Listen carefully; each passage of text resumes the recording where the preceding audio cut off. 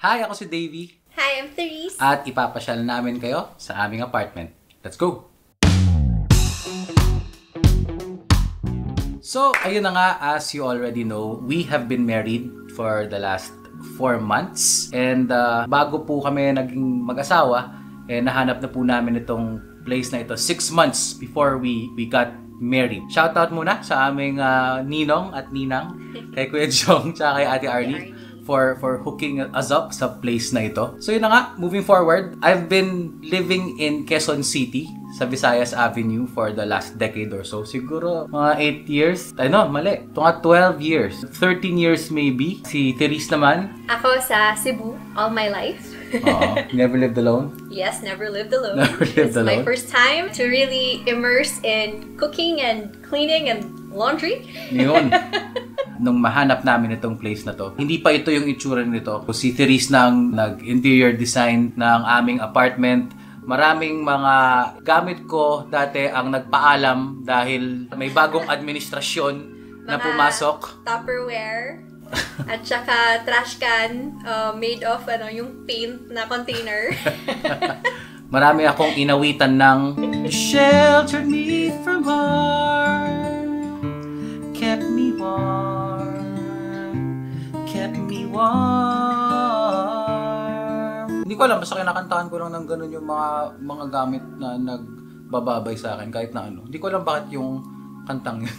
Everything I own. So anyway, ayun na nga, itong video na to ay para i-share namin sa inyo itong startup home namin. Kasi usually ang nakikita ninyong content from us ay yung music lang namin, yung mga original stuff namin. So I think it's also nice that you get to have a glimpse sa personal naming buhay ngayon na magkasama kaming dalawa ni Therese na mag-asawa. So hindi na namin patatagalin to.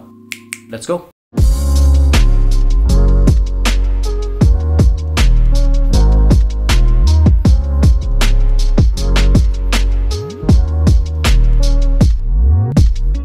Okay, so this is our living room. Dito kami madalas tumambay ni Therese, manood ng Netflix. Ako maglaro ng PlayStation. Basically, tambayan area namin itong lugar na ito. Mabilis na tour. First up, you have there a certificate for Therese nung kanyang TEDx talk. Hanep, TEDx speaker, TEDx. Of course, nandito ang aking unang album, The Biyaheng Langit album, yung first full-length album ko. Nandito rin yung letter ni Mr. C nung ako ay makapasok sa PhilPop 2015, that was 7 years ago. We go down here, nandito yung aming television, nandito yung first runner-up trophy, ang Orlina trophy, na dapat ako yung nag-champion, pero hindi. Shoutout kay Tyro at Yumi. The PlayStation is here, of course. Sabi ko nga, kung naglalaro kayo ng 2K, laro tayo. And shoutout sa aking mga kalaro ng 2K. Yeah.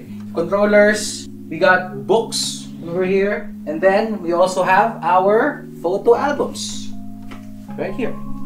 Ang mga larawan, ang mga litrato mula sa aming kasal, ang mga wedding pictures, ang aming mga wedding pictures. Nandito. Over here is our shoe cabinet. So, pakita ko lang sa inyo mabilis. Alam niyo naman, there was a time na collector ako ng mga sapatos. And tumigil na ako nung nag-asawa ko. Here are some of the Jordans, some of the Kobe's, some of the Ultra Boosts na favorite ko actually. And yung mga sapatos ni Therese na actually mas marami pa kaysa sa mga sapatos ko. So, yeah. Over here is the guitar section ng aming bahay dito naman sa wall na to.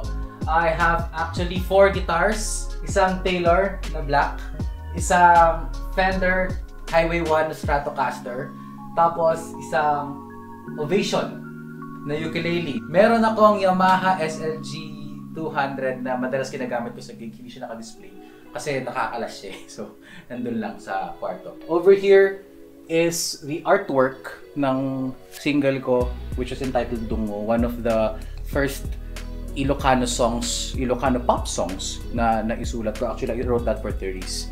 So, ito yung napakagandang illustration ni Kring Demetrio, which now hangs in our apartment.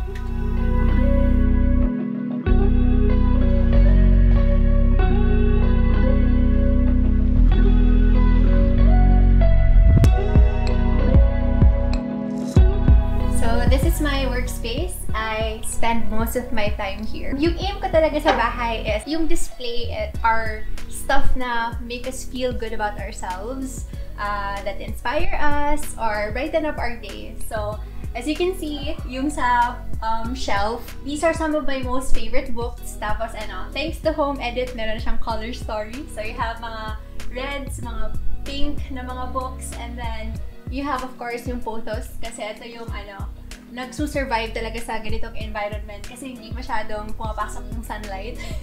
So mga green na books, and then Hamilton. And then, ito mga na-frame, autograph to sa mga favorite ko na poets, si Sarah Kay and si Phil Kay. You also have Girl with a Broken String, a beloved creative project. I made sure na nandun siya para mas ma-inspire ako to create more. So now, let's move on to the dining room and the kitchen. Madalas kami ni Davey, pag nanonood kami ng Friends, minumove namin to dito. So, nanonood kami ng TV. Ito, favorite part talaga namin sa wedding, yung pictures tsaka videos. So, I had it framed sa art design. Tingnan niyo si Davey, ang gapo-gapo niya dito. And then, this is our pantry. Tapos, nandito yung trophy ni Davey. Hindi siya nakikita masyado, pero nandito siya. Yung Hinig Handog 2016. He won grand prize dyan.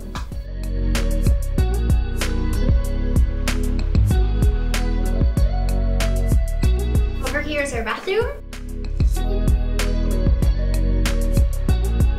And then off to the laundry room.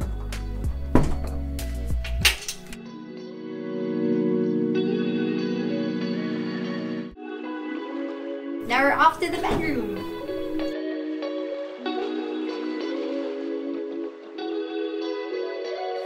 Here we are at our bedroom. We have one of our photos from the wedding na naka-frame din dyan. Nandito yung overhanging na cabinet. Nandyan yung mga gamit ko. We have plants up there and some baskets and stuff is up there. Over here is the makeup area. Mga gamit ng asawa ko. Salamin.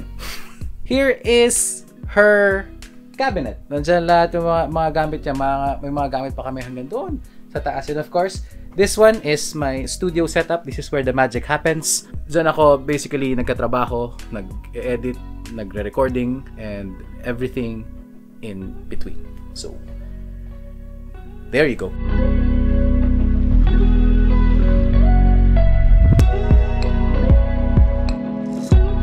So, ayun na nga, maraming salamat sa inyong pagsama sa amin sa ating mumunting pamamasyal. Sana po ay nag-enjoy kayo in as much as nag-enjoy kaming ibahagi sa inyo itong parte na ito ng buhay namin. And also, your first home as a couple, it doesn't have to be big or lavish. It's just about the moments you spend and create together. Tama. Yun naman ang pinaka-importante, na yung uuwian mo ay isang tahanan na pagmumulan pa ng mas marami pang pagkakataong maging masaya at mas marami pang memories moving forward.